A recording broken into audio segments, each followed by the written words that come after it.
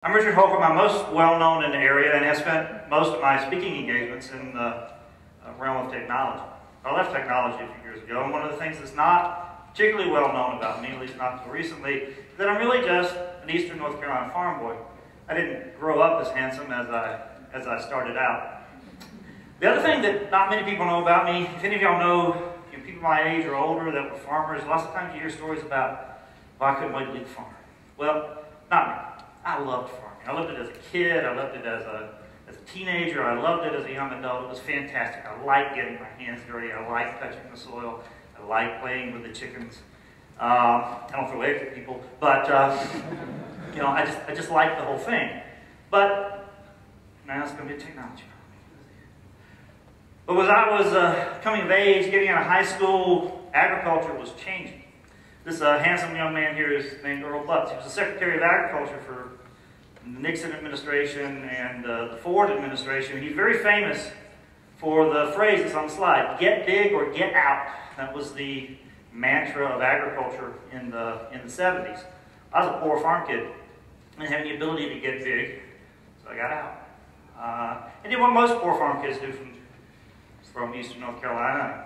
I came to NC State. I got a master's degree in computer science. I started a few companies, sold them, did some investing, won a few awards, and then started a few restaurants. You know, pretty typical rags to riches and back kind of story. But in that same period of time when I was doing that, and reaching the point where I was getting a little bit tired of the technology area, and more importantly, noticing that my children didn't have the life experience that I did growing up. Now, most people would consider my children's childhood, compared to my childhood, as privileged. Big house, big cars, nannies, lots of places to go and do things, lots of traveling. But what I saw as they became young teens was that all they really liked to do was watch TV, play video games, fight with each other. You know, they won't go outside. There were kids in the neighborhood, but all those kids went to different schools, right? And I made the decision in my early 40s that, okay, I would try moving the kids back to the farm just on weekends. So I bought a farm out in the country, moved the kids out there on the weekends, and after a couple of weekends, the kids came to me and went, so Daddy, why exactly is it that we have to go back to robbing? I mean, out here we have anything you could possibly want. And parents won't believe this. There was a story in one of the magazines a few months ago that I got a lot of feedback on it that I was lying. My kids don't fight anymore, all right? They're outside, they're playing, they're doing farm work, they're doing things with animals. So I decided to move back to the farm and away from technology. But farming really did get big. It grew tremendously in scale while I was off playing with computers. And I was actually kind of surprised, not only did it get big, the whole system changed. Big to me implied scale. You know, if you'd asked me when I was 17, you know, should I get big as a farmer, that would have meant the 100-acre farm that I was used to would have needed to become a 1,000-acre farm. Sorry. And that happened. But the other thing that happened was that farming became industrial rather than natural. A real common and classic example. Historically, for thousands of years, farms had been raising crops, but those crops were eaten by animals, and those animals have a waste product. You all know what that is. And that waste product was used to fertilize the crops. And it was a closed loop. It was nature. It worked. Well, somewhere along the way in getting big, somebody decided to optimize the system. So it really isn't that efficient, if you're thinking in an industrial way, that I have a whole bunch of little farms, each raising a few cows, a few chickens, a few goats, a few crops. It would be way more efficient if this farmer just raised pigs, and if this farmer just raised cows, and if this one just raised sheep. This one just raised chickens. And these guys over here just raised corn and soybeans and everything else. And it would even be more efficient if those farms got really, really big. And certain land in this country is probably better suited for growing corn, and other land is better suited for growing hogs. So let's put the hog farms where the hog farms will do well, and the corn farms where the corn farms will do well, and let's get them as big as they can be. Now, from an industrial perspective, from a businessman perspective, that all makes sense to me, right? But it leaves out one big key question. What about the shit, right? So Now in eastern North Carolina, I've got hog farms with thousands and thousands and thousands of hogs and no crops. Well, what used to be manure that was fertilizer for crops is now toxic waste. It's filling great big hog lagoons. Every time it rains too much, those overflow into the rivers. Massive environmental problem. The state of North Carolina spends millions of dollars every year trying to figure out the manure problem. Well, through thousands of years of agriculture, we never had a manure problem. We've only had a manure problem in the last 20 years. What's the other side of that? Now I got guys out in the Midwest growing corn and soybeans. Ooh, they're not growing hogs, at least not on those same farms. So they don't have manure as fertilizer, so what do? They call up the Middle East and order a whole bunch of oil. And then we turn that oil into chemical fertilizers and we spray that on the soil. So now we've taken a very natural system of plants to animals to manure back to plants and turned it into a completely broken industrial system with a lot of inherent problems. And I'm just going to show you some pictures of these problems. Now these are cows. These are milk cows.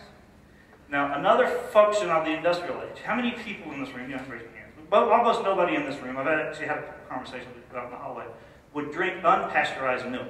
It's bad for you. It's not healthy, right? Well, what is pasteurization? Technically, it's raising the temperature of something to 180 degrees for a few minutes, and it kills the microbes in the soil. How many of you that are parents, have pasteurized mother's milk on the way to your child? God, that sounds stupid, right? Well then, why would we pasteurize milk coming from a cow that we're drinking? That's because the milk's unsafe. Well, if the milk coming from a mother to a child is unsafe, why would the milk from these cows be unsafe? Well, the milk from these cows are unsafe is because, nature never intended cows to live this way. They're living in a barn, on concrete, fed grain, which is not the natural thing that a cow eats. These cows are sick. Sick cows produce sick milk. Now, in a natural environment, you would look at that and say, well, let's not do it that way. Because producing bad milk would be bad for the people drinking it. In an industrial environment, you look for the cheapest way to fix it. Oh, so the milk's bad. Boil it. Hey, move on. Beef. This is where your hamburger comes from. Now, if you go and look at packages of hamburger in the grocery store, you will find pictures of very, very pretty farms. You will never see this picture. This is where 99% of the beef comes from in this country. Feedlots out in the Midwest, animals jammed together on top of each other, knee-deep in their own shit, and they're fed full of antibiotics, hormones, what it takes to keep them alive, because these animals are also sick. So sick animals could potentially produce bad and healthy meat. Well, you can't pasteurize meat. That would be cooking it. That wouldn't look good. I got an idea. There are certain chemicals, like ammonia, that will kill stuff in meat. So 80% of the ground beef supply in this country now is doused with ammonia before you eat it. Again, perfectly logical industrial response to an industrial problem. But farming shouldn't be industrial. I don't add any ammonia in my meat. And I doubt if you were at home and you saw a piece of meat on the plate, you would look at that and go, you know what? I cleaned the bathroom yesterday. And it just smells fresh and clean now. It's got a nice scent of lemon ammonia in it. I think I'll add a little bit of that into the ground beef. You would never do it. But corporate America, corporate agriculture, factory farming, that's exactly what they're doing. And when you go to the grocery store and buy the pretty package, that's what you're buying, that's what you're eating. These are pigs, same deal. Kept in a barn, ventilation systems. These are your chickens, not the chicken you saw earlier. This is the way the commercial chickens are raised. These are your nuggets. Same deal, these chickens are not healthy. If the power goes off in this building for more than just a few hours, the majority of the birds will die. Because if they don't get the medicine that they need, if they don't get the ventilation, if they don't get the other things that man is providing for them in this fake environment, the chickens won't live. But in 6 weeks from egg to this stage, you will eat them as a nugget. These are where your eggs are coming from. We like to call these the salmonella fecal eggs. But there's a better way. And the better way is really not that hard to imagine. I mean, we've screwed it up really bad in the last 30, 40, 50 years. We can fix it. All we need to do is go back. This is what vegetables look like on a non-factory farm. Actually, this looks a lot like the pictures on the shrink wrap packages of the factory food you buy in the grocery store. But this is a real picture of vegetables at my farm. These are my containment operations. I use the sheep to keep up with the chickens keep up with the sheep. If anybody does anything they're not supposed to do, they tell me. I have a very sophisticated guard system. Actually, if you go by any of the factory farms today, you think you're entering Fort Knox. Great big signs up, do not enter, you will be shot, kind of things, because for several reasons. If you go to these places and you can catch the germs and the stuff that are on them, if you go to another one, you're a disease vector to the other factory farms. But more importantly, especially now that cell phones have cameras, the last thing they want is more pictures like the ones I just showed you earlier, with the names underneath them. This is what the chickens look like at so-and-so farm. So the modern factory farms are more like Fort Knox. But anyway, a little white dog there, big white dog, is my only security system. He's actually pretty friendly. These are the chickens. They got out of the factory environment and they found some grass, which they really seem to like.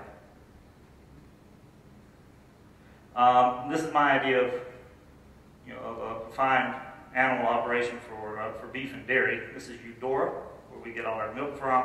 She lives with her beef cow friends, which is where we get all of our beef from. And again, more pictures of vegetables. So, yeah, I've shown some shocking pictures just before lunch. But it's not just about how the animals are raised, it's about the whole system. So, back in 1940, which is pretty much the same way that I'm farming today, my equipment dates from about 1940, it took 1 calorie of energy to produce 2.3 calories of food. Not a bad system, right? Today, in the modern farming system, it takes 10 calories of energy to produce 1 calorie of food. Where did that energy come from? It largely came from the Middle East. And what is the cost of maintaining oil at prices low enough that we can use it to create fertilizer and use it to ship product from the West Coast, from the Midwest to here? Healthcare. Maybe it's just a coincidence, but I don't think so. So healthcare costs in this country have risen from 5% of GDP to 16% of GDP, and no matter what your opinion is on Obamacare, it's going to keep going up. 4 of the most killing diseases in this country now are dietary diseases. Stroke, type 2 diabetes, cancer, and heart disease. We are killing ourselves, and we are destroying our environment, and we are funding the terrorists who want to blow us up by eating factory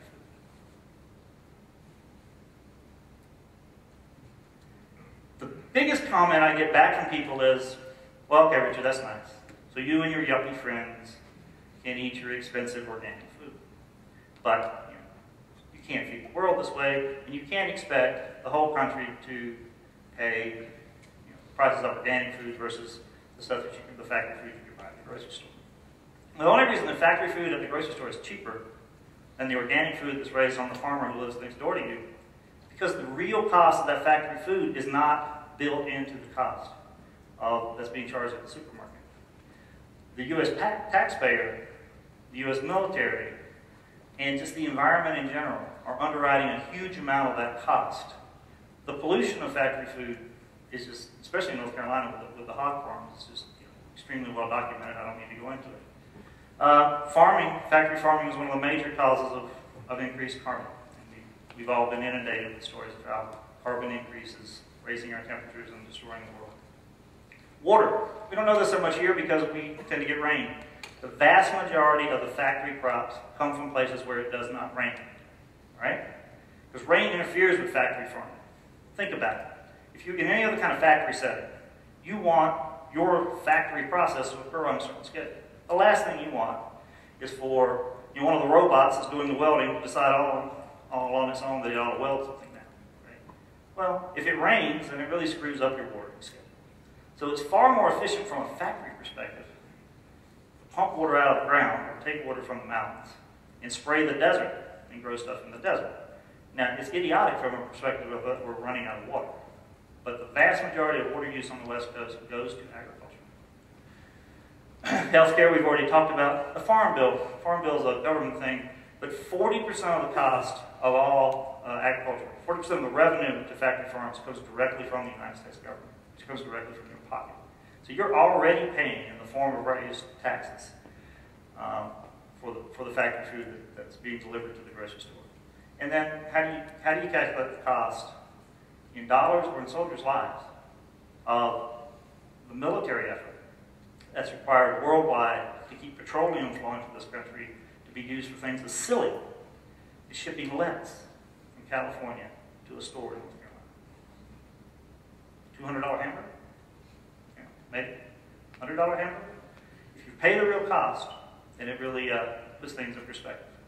The other argument that we get from, particularly from the ag people, is that, well, that's great, but you really can't feed the world this way. I mean, you're just playing around with this, you're feeding a few people on the side. But the data is completely opposed to that. Rodale Institute is one of the main organizations up north that's been doing research in organic farming for the last 50 years. They are the founders of the Organic Gardening magazine, if you have ever looked or seen that. And here's their 22-year farming trial data. Organic farming produced the same yields of corn and soybeans. Now, corn and soybeans are probably two of the crops we need to grow far less of, but even comparing those commodity-type crops, they produce the exact same yields using organic methods as they did conventional methods. And these methods were 30% less energy, less water, and no petrochemicals were used at all. These results are 50% greater than the world average.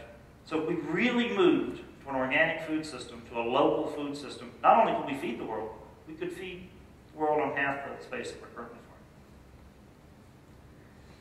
So my final message here again, sorry, just before lunch, I didn't know when they were going to schedule me, is, the choice is really yours. There's two ways as Americans that we have affect the outcome of things. One is voting, that's coming up, I'll leave that alone. And the other is every day, when you pull out that credit card. All right, you pull out your wallet. What are you buying? You're buying Coke, and nuggets, and food from chain grocery stores that are nicely packaged but sprayed with ammonia so that it's edible. Or there's farmers markets, there's CSAs, which are subscription-based buying. There's, particularly in this area, sustainable retailers, sustainable restaurants like mine. And there's just the idea of knowing your farmer. Someone made the observation to me the other day that anytime they choose a babysitter, they just really check that babysitter out, which you would expect. A parent would recommend doing that. But then they have no idea where their food comes from. Well, they're feeding the baby this food. Don't you owe it to your own health and to the environment and to your children and everything else to actually have some idea and at least make a conscious choice? You may consciously decide that, I don't care about the environment. I don't care about anything. I want cheap food. Okay? But most people, I think, make these decisions not thinking.